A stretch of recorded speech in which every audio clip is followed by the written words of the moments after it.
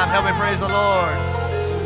Hallelujah, hallelujah, hallelujah, hallelujah, hallelujah, hallelujah.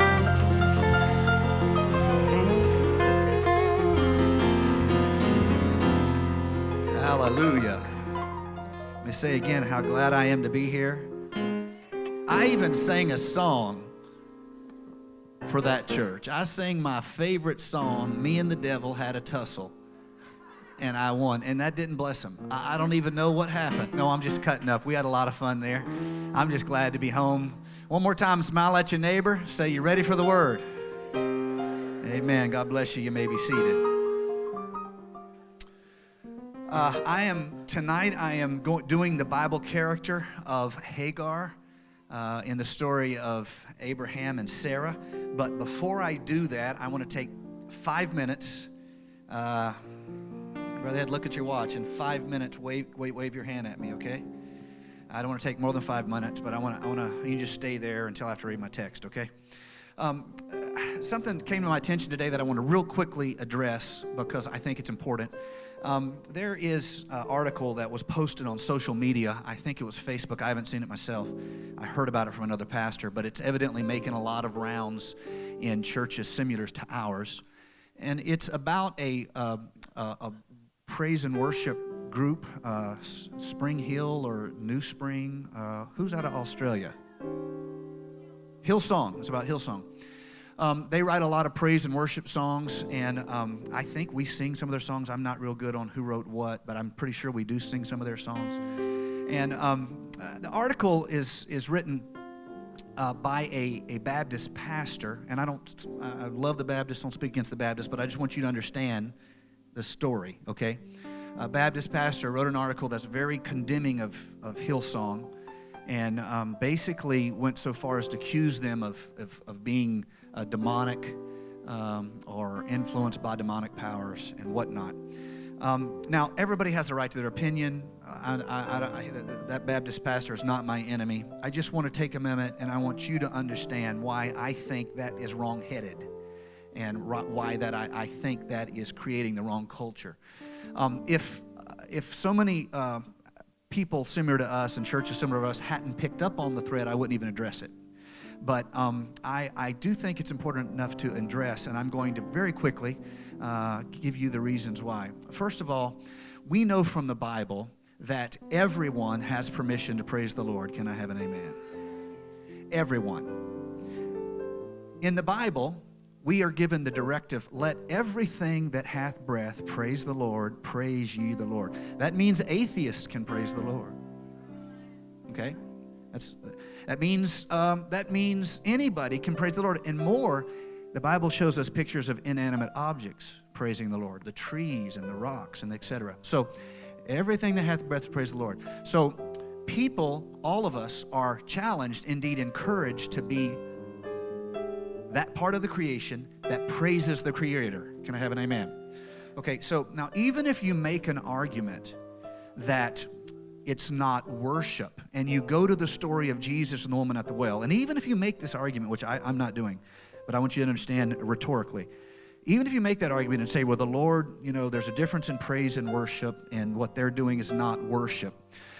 Even if you make that argument, that passage tells us this, that God is seeking those who would worship Him in spirit and in truth. God is seeking. Okay? So even if you make that argument, it does not take away anybody's right to praise the Lord, to sing songs to the Lord, to glorify the Lord. And this shouldn't come as a surprise to anybody in this church, but even if you're the biggest sinner in town, you still have a right to praise the Lord.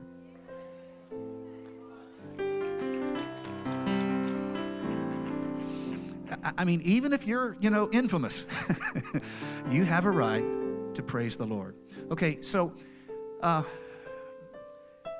next thing I would say is that same pastor who was really quick on the draw to call Hillsong demonic would call all of those people like us that are agreeing with him, he would call them demon-possessed too. Why? Because they are spirit-filled. and speak in tongues, okay? And so he would call them. And so when you just jump on the bandwagon and you're quick to judge, even on social media, it creates a negative culture. Am I over 5 minutes yet? Okay, it creates a negative culture which hurts the witness of the church. We are not in the business of making enemies. We let the wheat grow up with the chaff. We love people, yes. Someday, the one who was just will work all of this out. In the meantime, the religious community, the church people, we have more challenges with new atheism, with some of the legal challenges that are coming to us because of social changes. We don't need to be making enemies with people who write praise and worship music just because we disagree with something. It's wrong-headed. I don't want to be a part of a church like that. I don't want to go to a church like that. Okay. Now, if you saw that article today and you liked it and you shared it, I want you to know I'm sorry if I embarrassed you. I have no idea if you liked it.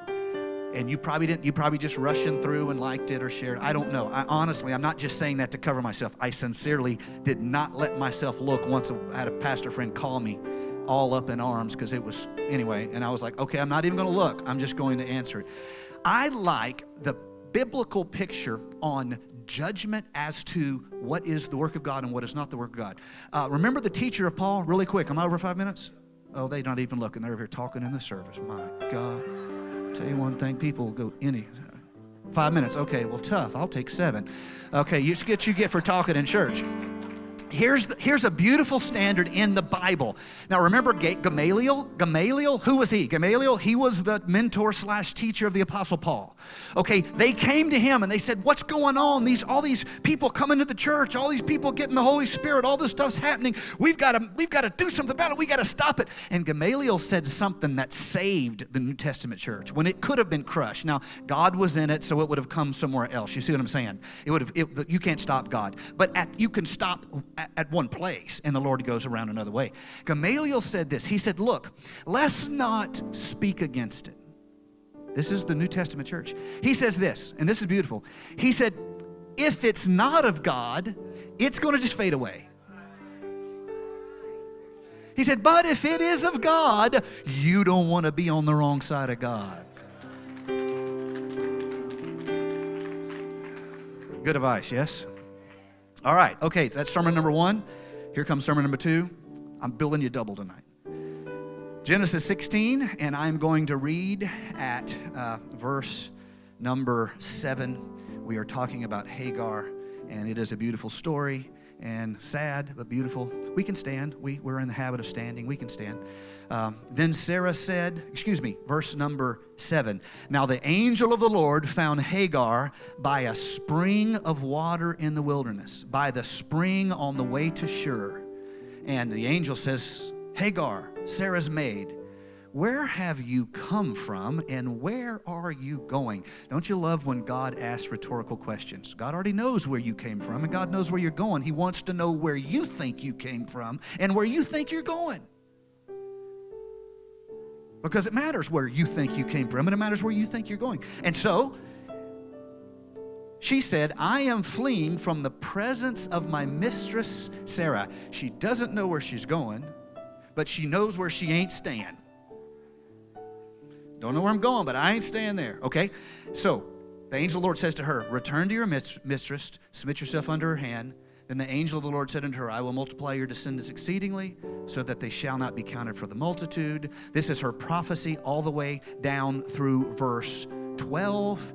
And then she says back to him, verse number 13, then she called the name of the Lord who spoke to her, you are the God who sees. For she said, have I also here seen him who sees me? So tonight I'm going to entitle this, The God Who Sees Me. If you think you've heard me preach a message on this entitled, The God Who Sees Me before, you would be absolutely correct. No, I'm not recycling. I'm just using the title again. God bless you. You may be seated.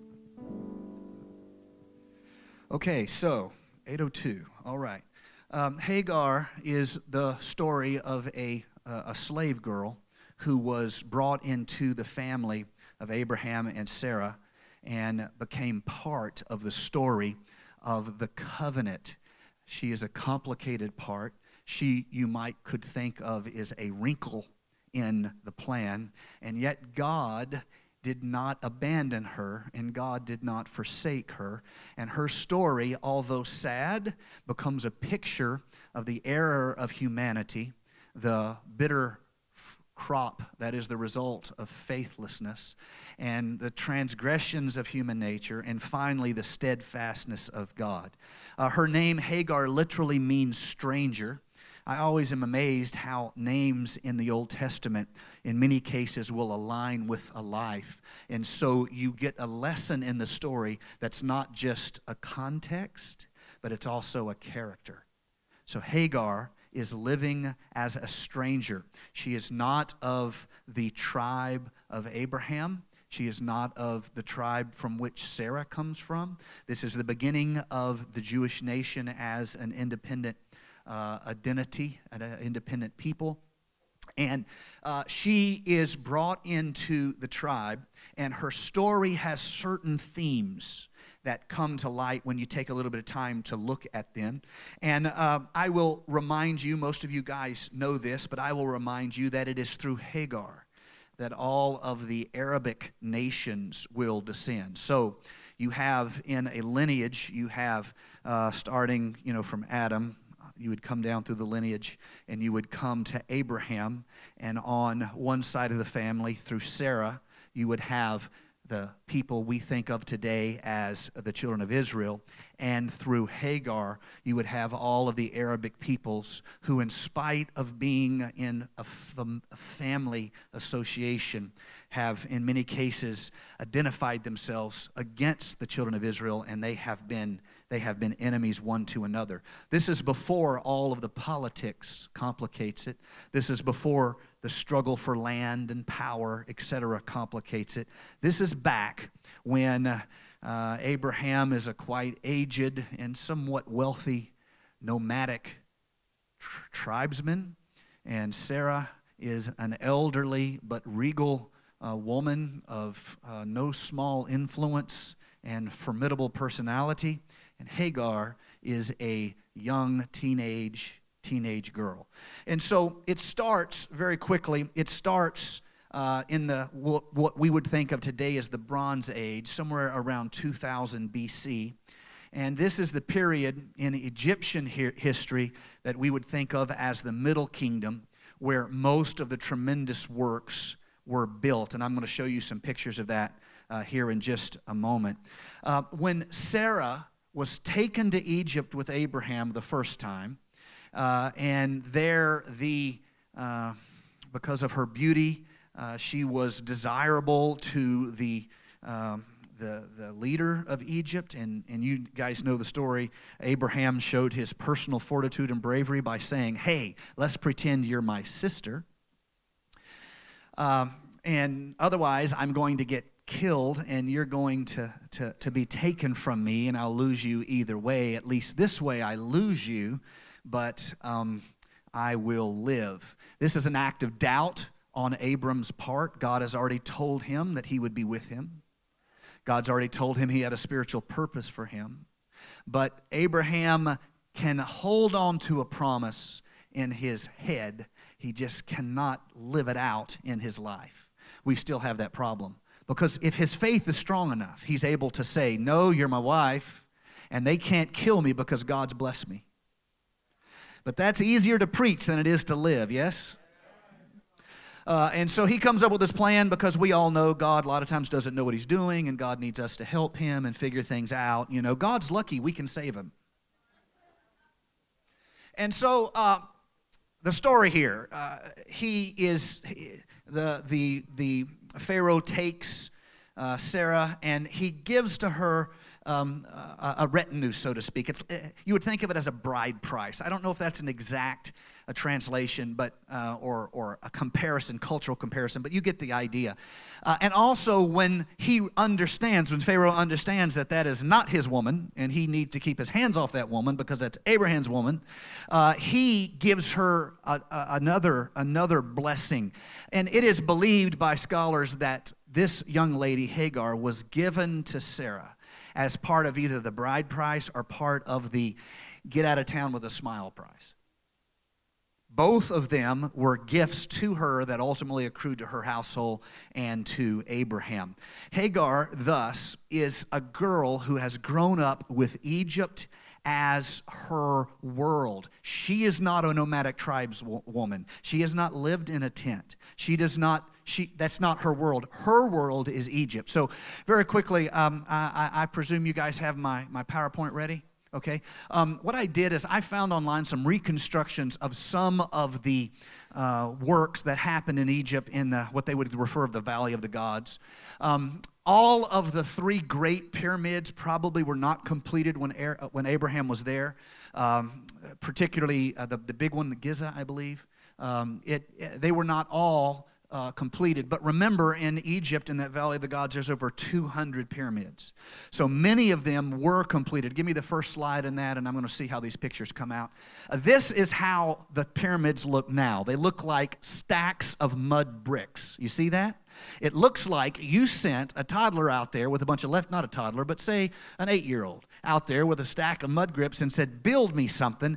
That's what we think of. Now, it's impressive because it's big, yes? It's impressive because even today we would have difficulty moving some of those blocks that each one can weigh 20 or more tons.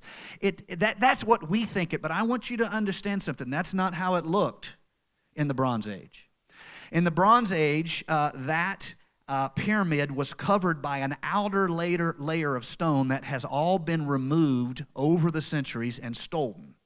It was covered by a layer of stone that is white limestone, quarried in a place called Tura, which is southeast of Giza on the other side of the Nile. It's quite soft, and it can be worked like marble. And they built the foundations and the structure out of mud bricks just like that. But when they covered it with Tura white stone. And when you saw it from a distance, it would not be rubbly like that. It would be clean, geometrical, tiny joints, and it would be almost perfectly geometric and symmetrical, and it would be gleaming white. Give me the next slide. This is probably closer to what the pyramids would have looked like from a distance. Gleaming white stone, the top of which some type of a beaten bronze or mixture of bronze gold or something to create that burning sun. And remember, these pyramids are aligned with the sun, so it would be no accident that standing in a certain place you would see as though the top of the pyramid was on fire, because it's arrayed in line with the sun, the constellations, the whole solar system, and the sun coming across would have gleamed off those white limestone covered pyramids, and the golden tops of which would have perhaps blinded you in the right spot. Give me the next slide.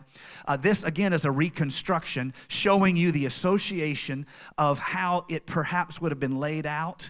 And give me the next slide. This would be from the Sphinx. Tell you what, it worked out well. Go back one on the slides. You can see the Sphinx right there where the harbor turns in there where they could deliver things. You see the Sphinx, that's where you would have gotten off. See, this is a walled compound here. If you were coming in, you'd come in there and you'd got off at the Sphinx. Now go back to the other one, the next picture. And getting off of your galley, your ship, this is how it would have looked. White, gleaming pyramids in the background. The Sphinx, notice all the color. That would have been how it looked at the time. Go ahead and give me the next slide.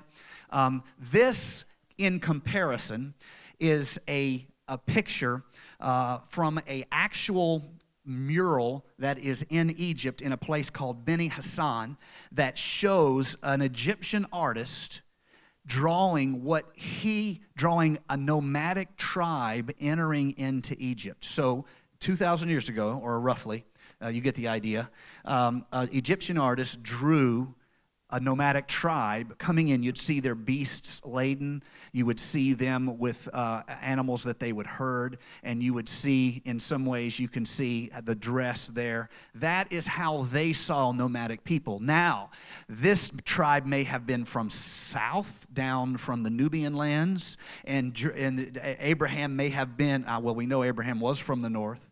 And so it's not to say they looked exactly like this, but this is to say in the Egyptian mindset, this is how they would have perceived a nomadic tribe coming in. And let me point out to you, the Egyptians condescended in their heart toward the nomads.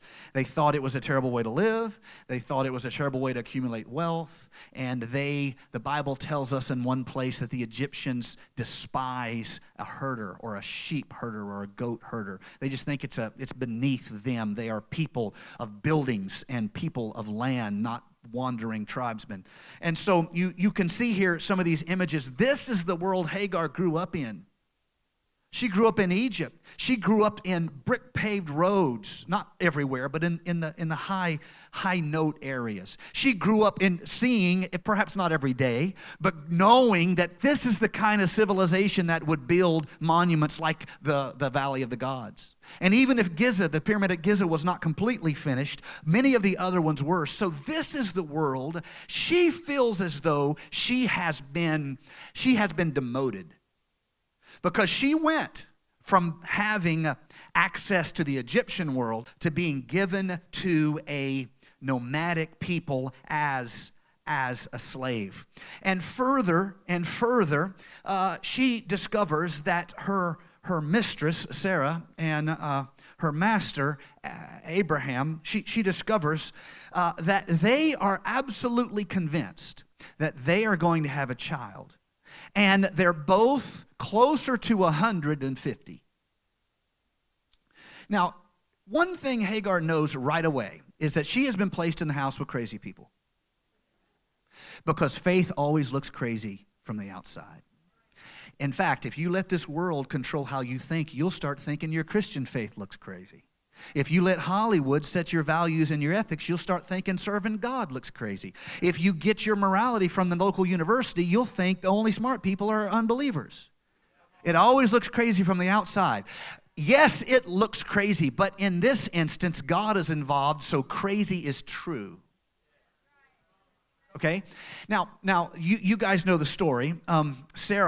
Sarah comes up with this plan when she cannot have a child. She comes up with this plan where she is going to do something that's culturally accepted, a little weird for us in our modern worldview, etc., but very much culturally accepted at the time. And we have to be careful not to try to put modern morals on an ancient world. It's just not fair. They wouldn't understand, and we don't understand.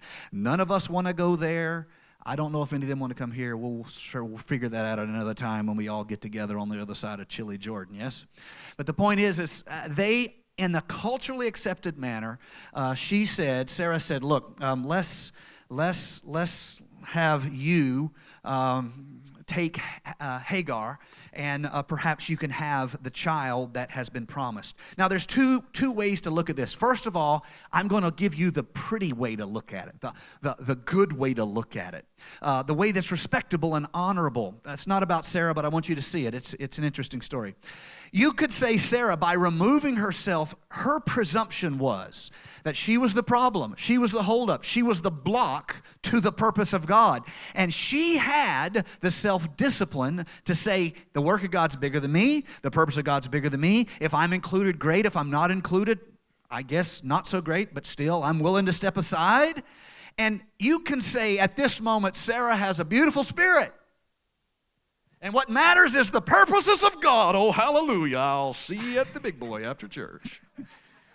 That's an old joke, which you guys totally missed. And so that's the beautiful way to look at it.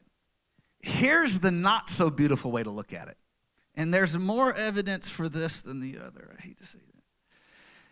She thinks she's not the problem, Abraham's the problem. And I'm going to prove it to you by letting you take Hagar. And she won't get pregnant either. Because, baby, it's you. It ain't me. So, Hagar, Abraham, sitting in a tree. Kissing.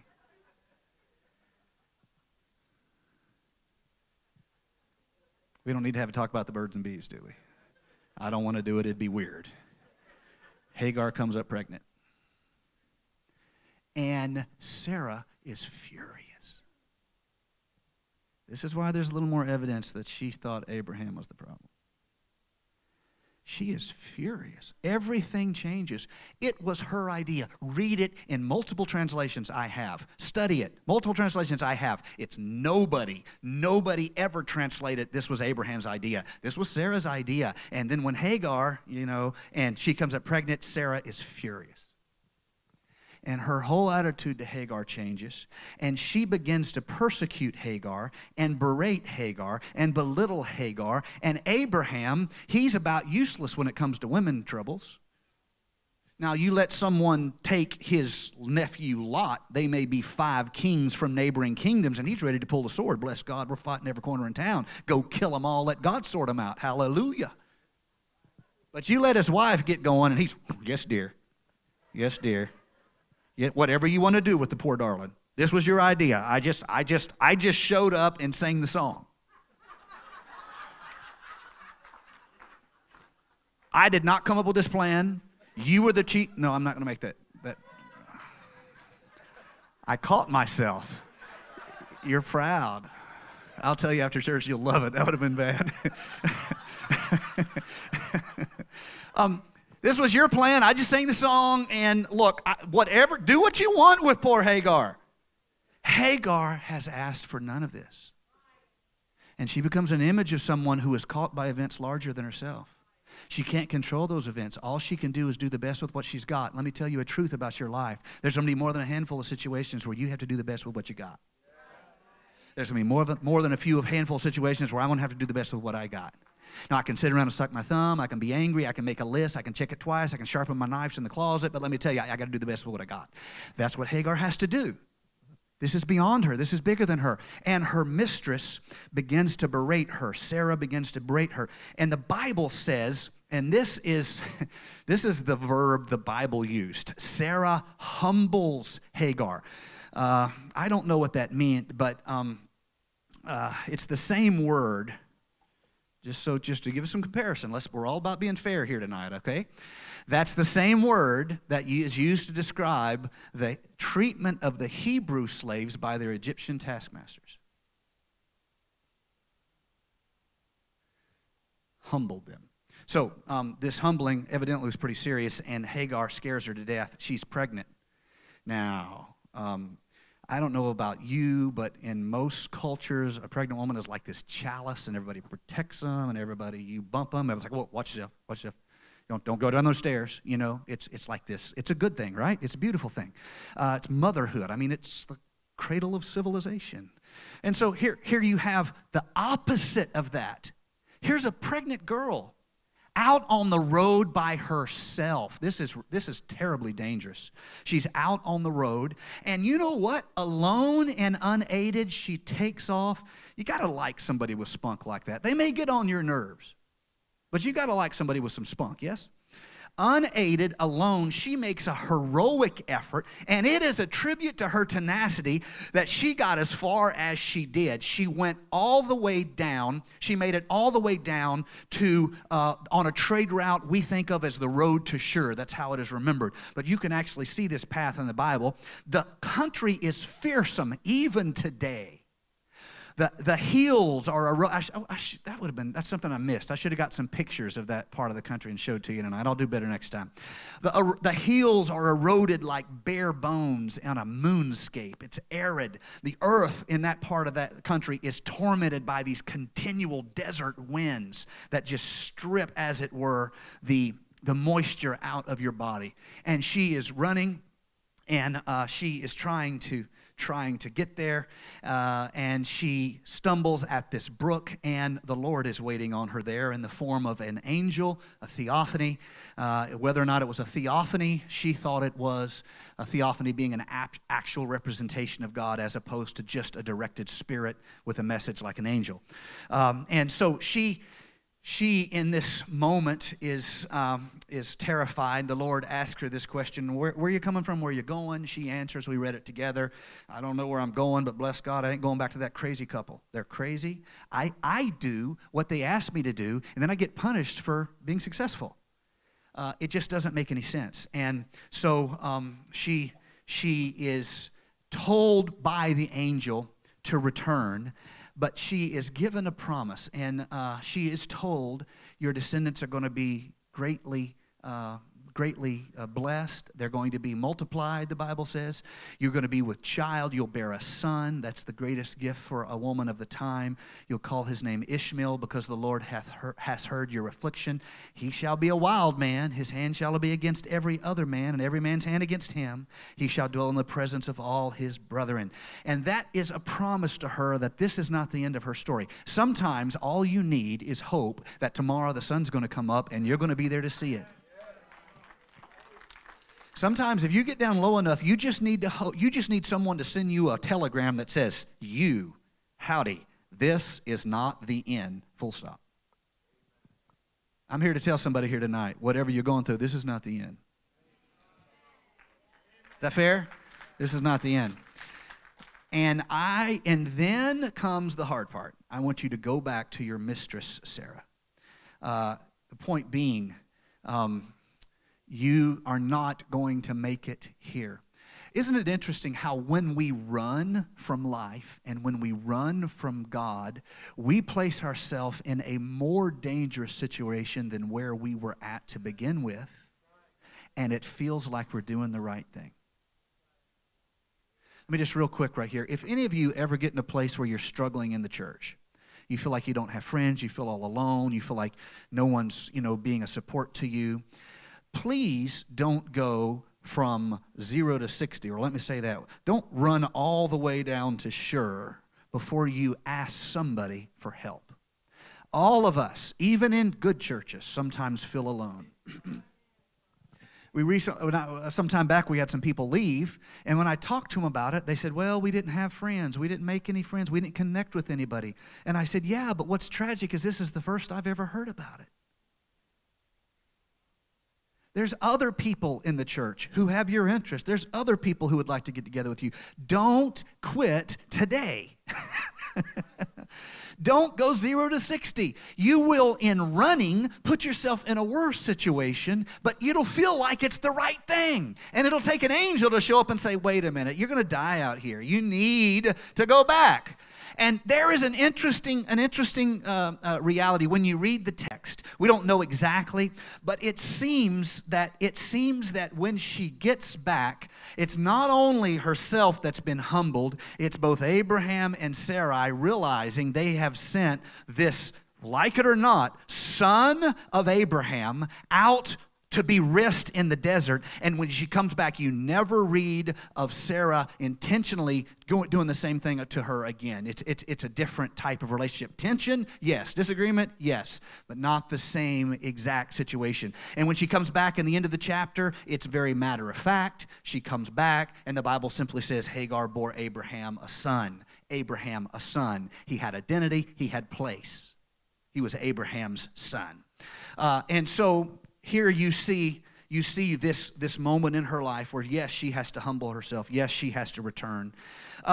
Later on, when the promise of the Lord is fulfilled through Sarah, and when Isaac is born, Ishmael is a teenager. Ishmael's a 14-year-old boy, and which is not to say he was big or anything. He may have been a little guy, but he was 14 years old. And he is now in a situation of who is the heir? Is it going to be Ishmael? Is it going to be Isaac? Now, in this time, in this place, remember, we have to be gentle with ancient cultures. It was a different world.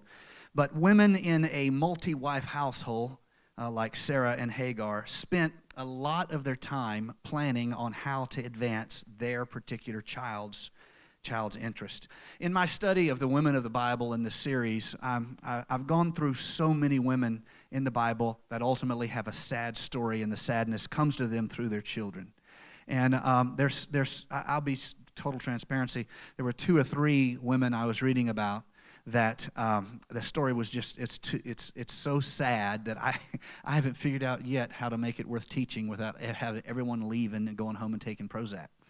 I mean, it is sad. And in this particular time, this particular time, it was so much struggle, intra-family struggle, because of the processes of heredity, because of the lack of opportunity. I, for one, am thankful that the Lord saw fit to put us in this world, as imperfect as it is. I'm thankful for that, and I love my antibiotics, and I love my hot showers, and my coffee, and my air conditioning. Thank you very much. Tension, let me quickly move to the next scene. Tension grows, and in chapter number 21, Isaac again tries to solve the problem by sending away, he sends away Hagar and Ishmael, and now he is an older boy. He's either 13 or 14, depending on how you do the timeline, and they are sent into the wilderness, and there they are again beset by risk and danger, and they poor planning on Abraham's part. I don't want to try to make Abraham look bad. I think he did a good enough job of making himself look bad in this situation. But Abraham did not send them away escorted. He just sent them away. And this, I think, is something for which he would, in retrospect, have done differently. He sent them away, and literally, you have a woman who is in her middle years, which probably means she was more broken down than the average middle-aged person nowadays. And she has a 13 or 14-year-old boy, and they are alone in the wilderness. This is not ideal. They run out of water, and Ishmael is doing worse than Hagar, and he's about to die. And the Bible tells us the story in Genesis chapter number 21. And again, it's moving, and it is touching to our hearts. Hagar thinks, now Abraham woke up in the morning, made up his mind, and he takes bread and a skin of water, and he goes out and he calls Ishmael and Hagar to him, and he gives them the skin of water and gives them bread and says, get out of here. And so they depart, and they wander. They're unescorted. They don't have a plan. They don't know what to do. They wander in the wilderness of Beersheba. And when the water in the skin was used up, the Bible tells us, and Ishmael's about to die, verse number 15 of chapter 21, Hagar lays Ishmael under the shade of a shrub, and she walks off a bow shot, which 100, maybe 200 yards. And she sits down at a distance, and she says this, and this is so poignant, let me not see the death of the boy. And so she sat at a distance, she lifted up her voice, she wept. God heard the voice of the lad, verse 17. And the angel calls to them and says, what ails you, Hagar? Fear not, for God has heard the voice of the lad where he is. Arise and lift up the lad and hold him with your hand, for I will make of him a great nation. And the Lord opened her eyes to see. It had all been there, but she couldn't see it. Sounds like some of us. It's right there. We just can't see it. Her eyes are open. She sees a well of water, and she goes and runs to it, fills the skin with water, takes the water back to her lad, her son. In verse number 20, so God was with the lad, and he grew and dwelt in the wilderness. And I want to, there are some quite, I think quite a beautiful art from this scene that I wanted to share with you as a way of placing an image in the story, not just the words of a narrative, but some images, and I'll try to share with you some of who some of these pictures are. If you'll give me the next picture in our series. This is a picture by, I think that is number 7 or number 6, of Hagar in her wandering in the wilderness. And they are, of course, I'm trying to find my notes on that. That would be number 6. I don't know all of these artists off the top of my head, so I can't find number 6. Go to the next one.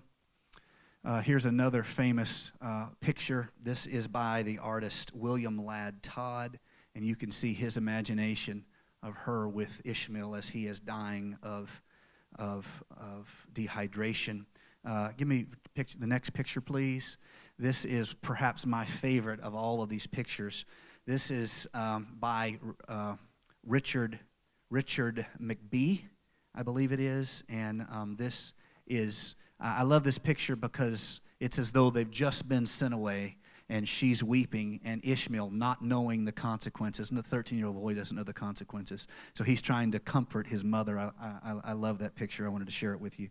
I think that is finally a picture by Jean. No, this is the picture by Jean-Charles Cazin of Hagar and Ishmael. And so these are just artists trying to place an image in place of the story. Hagar has a difficult life. Let me point out a very few things and I'm done. In fact, musicians, you can come. Hagar has had no control in this whole swirl of events. The only control she had was perhaps she was guilty of provoking Sarah. Okay, look, if that is the sin, we have all proven ourselves to be sinners. Because every one of us have got that little word in. Yeah, I'm talking about you. All of us have been guilty. Other than that, Hagar has had no control. She did not ask for this. All she can do is do the best with what she's got.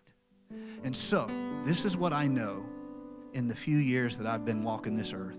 I don't have near the wisdom and experience that some of you guys have, and I readily admit that. But if there's one thing I've learned in our lives, there are circumstances where we have some control, and there are circumstances where you don't have control. You literally take the hand that life places in your hand, to use that game analogy, and you do the best with what you've got. Wouldn't it be great? Everyone wants the rook if you're playing rook. Everybody wants, what is it, the joker if you're playing. Come on, my brother. Everybody wants, you understand what I'm saying? Everybody wants the good cards, but there are circumstances in your life where you do not have the good cards. All you can do in those situations is get up, quit feeling sorry for yourself, and believe there's a God that sees you. Oh, somebody needs this here tonight. The beauty of Hagar's insight is she doesn't just meet an angel. She says, no, you're the God that sees me. Do you see the difference? It's easy just to have a moment in a service where you cry a tear, you feel a prayer, you sing a song. It's more than that. To go from that moment into something more, God's on my side. God sees me. God is going to help me. And to live with a trust and a knowledge that God's going to be a friend and He's going to be a comforter. She does not see a palace rise up out of the desert. No, she gets water. She does not see some type of a lottery won in a spiritual realm where she sits upon some throne of Egypt. No. What does she need? Water. What does she get? Water. In the situations of our life where we've done our best and it's out of our control, you know what God's going to give us? Exactly what we need. He said He would supply all our needs according to His riches in glory. And the image I love in this picture is this idea of her taking her son, shading him as best she can, and walking off and then having a conversation with God. God, I can't see him die. I can't. The best thing I can do with situations in my life that I cannot control is bring them to an altar. I don't have control. If I could fix it, it'd be fixed. I don't have control. It's a mess. You know what I can do? I carry that problem to an altar and I lay it down and I say, God, I've done what I can do. I need you to get involved now. And that's where you take your problems and you bring it to Jesus in faith. And you know what you get? You get an answer. You get what you need. You get help. And the promise, the son grows up and is strong. And the picture of Hagar is somebody never has control, never loses her faith, never lets self-pity destroy her. She just does the best she can, day after day after day. You know what? I want to say this, and I'm done. I've seen some of you guys do the best you can, day after day after day. And sometimes I've taken you to the Lord, and I've said, Lord, they don't know how to fix this, and I don't know how to fix it. I don't know what to do. But I'm laying them and their troubles with you, because I know you didn't bring us this far to leave us under a bush.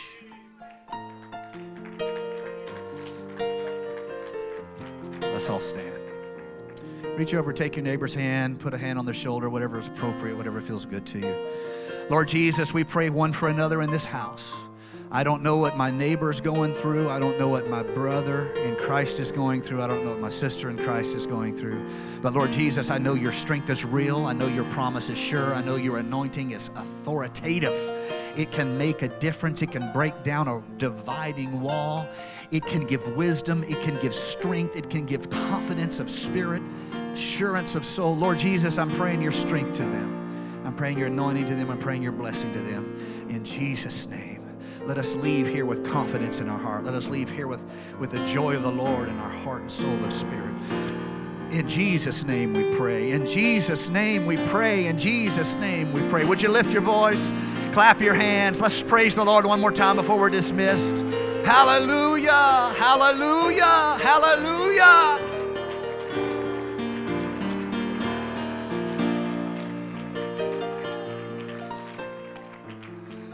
You know the old prayer that people put on it's an awesome prayer, by the way. They put it on the refrigerator. Lord, help me to have the grace to accept the things I can't change. Have the, wisdom to change the things, no, the strength to change the things I can, and the wisdom to know the difference. Okay, the stuff that's killing your life right now, it's killing your life. Do you have control or do you don't have control? If you don't have control, you need to bring it to an altar, and you need to give it to God. Can I have a big amen? God bless you. You're dismissed. Thank you for worshiping with us on this Wednesday night. We love you all. Have a great week. See you Sunday morning. Going to have a move of God.